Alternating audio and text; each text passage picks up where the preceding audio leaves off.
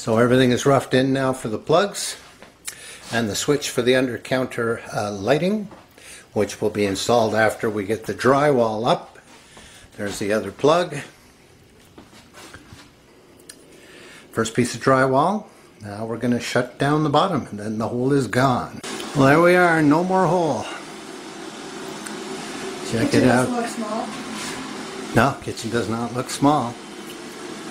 Be nice, all the cabinets. We have the uppers already. We'll put them in tomorrow. And I actually got to do some plastering first. Cool. Mudding.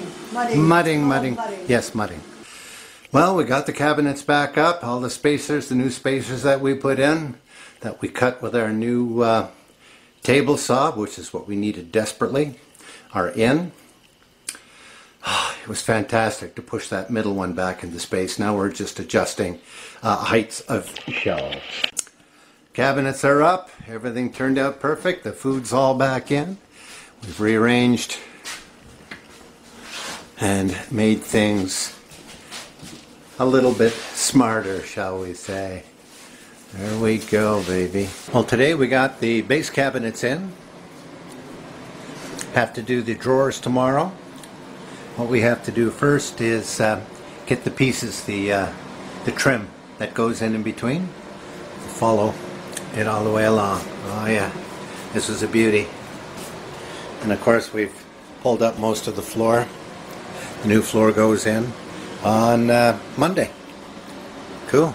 The base cabinets have been properly installed, leveled. The sideboards have been attached.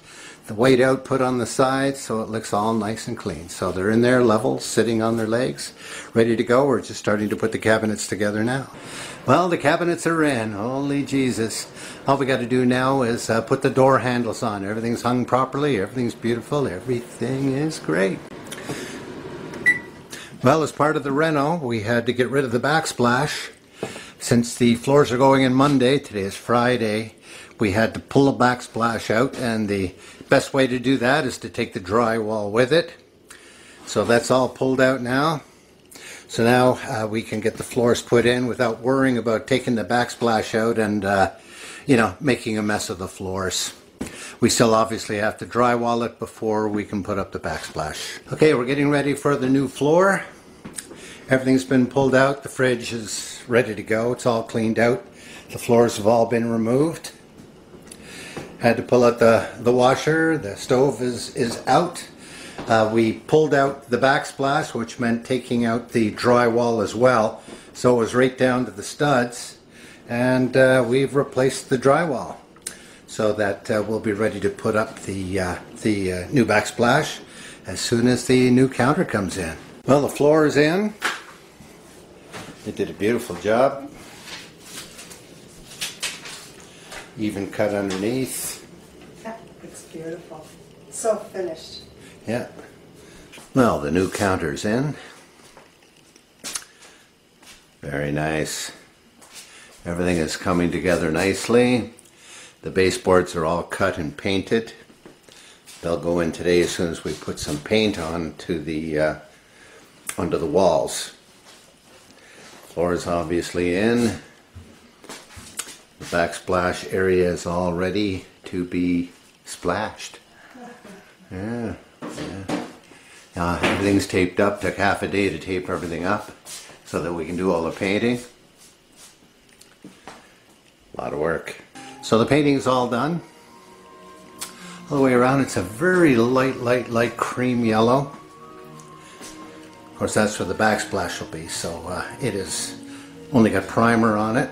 I've come a long way today. The baseboards are in. Still got to put the white stuff to seal up the edges.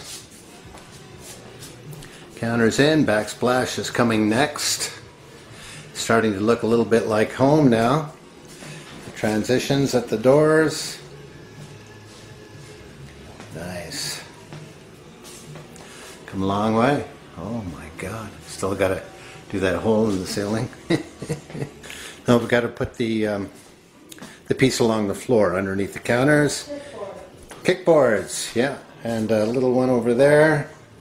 And black when the backsplash goes in, then I'll put the piece along the bottom and we get the fellow to come in and do the under counter lighting and replace the existing under counter lighting here so that the light values will match. Otherwise one will be brighter than the other or a different color of white, that kind of thing. Well, the kitchen's almost done. This is phase 2. This is the other side of the wall of that east side kitchen. That was the hole that was in the wall before that we have since filled in on the other side, and now we're going to close this baby off with brand new drywall. Okay, the wall in the sunroom has been filled in. See the blue tape where the studs are, where we can put screws in to hold it in place. Now we've got to tape it and mud it all, and then we can paint the baby. Yeah. Okay, the wall has properly been plastered and taped and mudded and scraped down and mudded and scraped down, and tomorrow Judy's going to start the painting. Well, the backsplash is in. Oh, it's just gorgeous. He does such a fabulous job. The way he connects in the center, it almost looks 3D. It's like the tile has a bend in it. Does a fantastic job. Oh my goodness.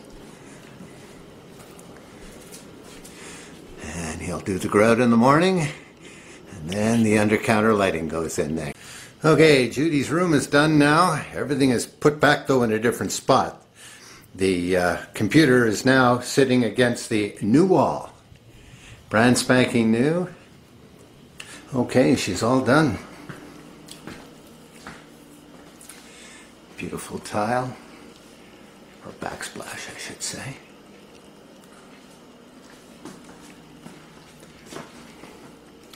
Even put a piece in on the side so there's not a gap there.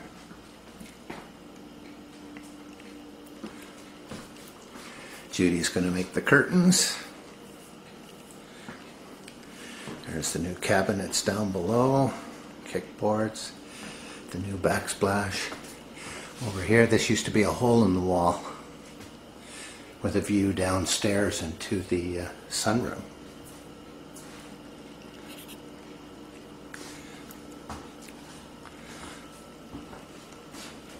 Okay, here's the final product. Everything's in, everything is done. We took the beams down off the ceiling, filled that hole where the original light was.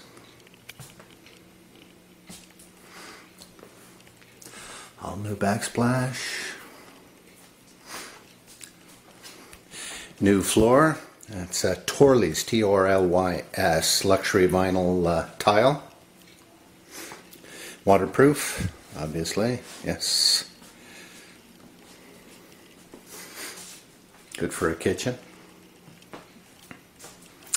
There's the whole new end.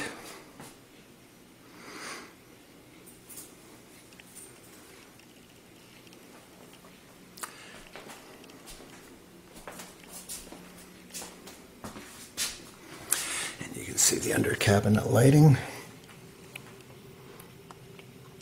Beautiful.